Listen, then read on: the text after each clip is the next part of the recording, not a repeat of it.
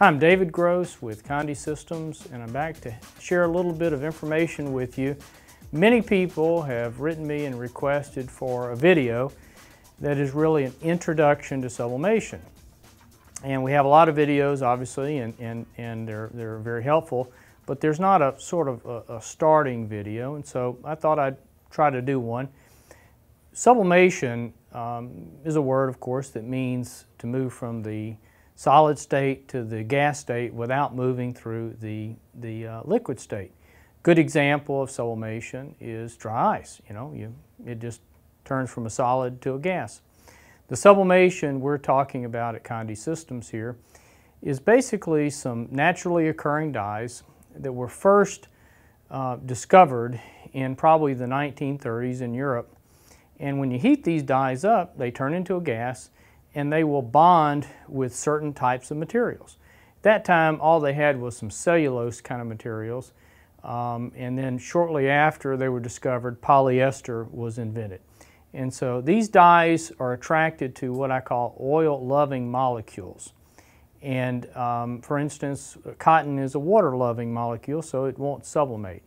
And so if it's a man-made kind of product, which we have lots of coatings now that we use on our products, and polyester fabrics, then you can sublimate to it. Well, these dyes were very successful in the 1940s, 50s, and so forth. They found many applications. Almost all the applications were of a textile kind of nature.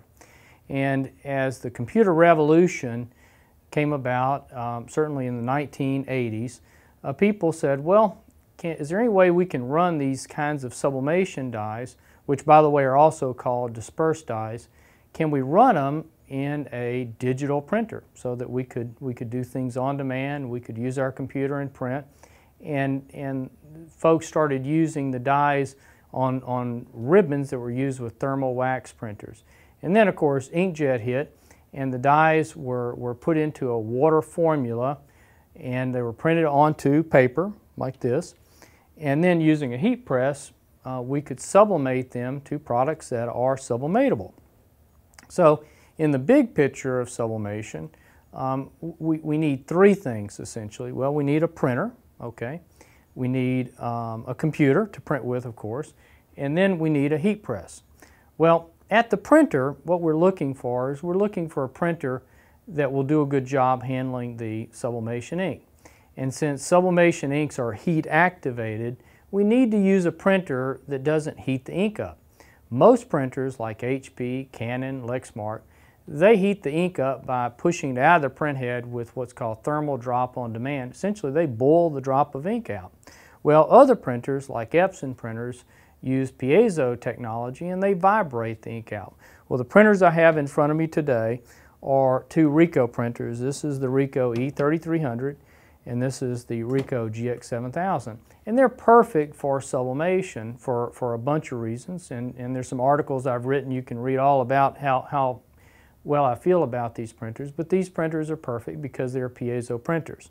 And so we're going to load special inks in here, and the inks that we run are called Subli-Jet R inks, and they're formulated for the Ricohs, and they're more of a gel ink, meaning sort of a concentrated ink, as opposed to the kind of just liquidy inks that you see in the Epson printers.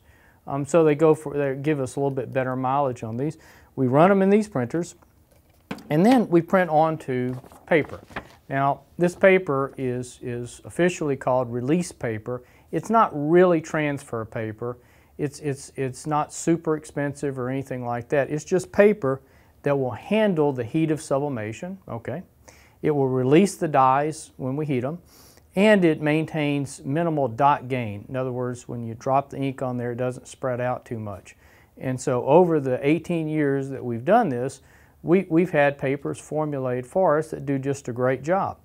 And each printer, you should always ask what paper is appropriate for that printer, because some papers are just not the right printer, not the right paper for that.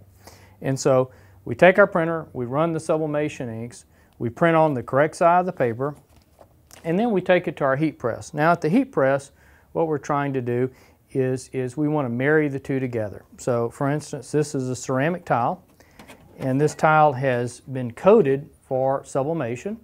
meaning we put a clear polyester coating on there. And so some products are naturally sublimating, for instance, polyester fabric. Other products like ceramics, and ceramic is really baked clay with a glass coating on top, that's why they call it glazed. We put our polyester coating on top of this, and so you need to use a sublimated tile, something that has that polyurethane on top of it. And then what we're going to do is we marry our transfer with the tile, and we cook it for a certain amount of time, and then we take it out and it's finished. So it's a very simple process to do, and videos like this and other videos provide you the exact recipe of how to do this. But ultimately, it's a whole lot like cooking.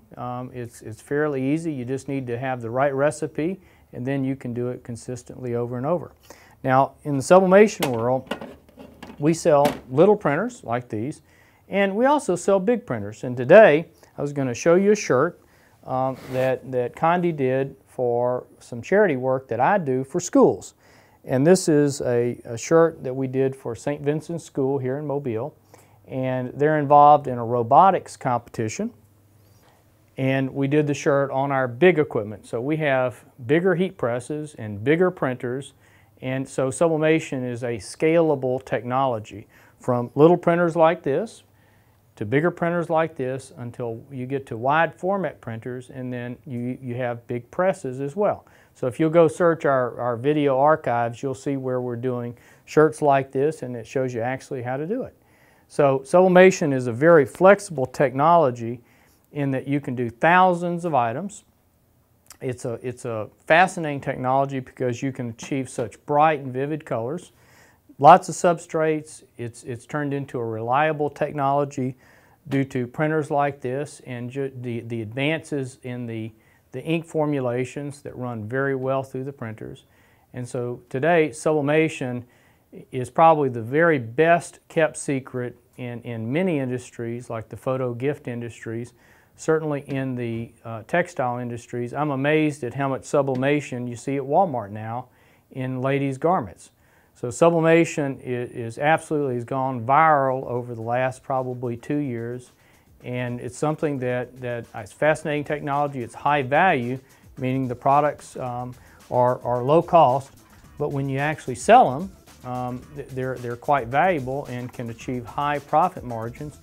Plus, you can achieve a lot of unique stuff in sublimation. So again, I hope this has been a great video for you to introduce you to sublimation. Please let me know your questions. As always, I can be reached at dgross@conde.com.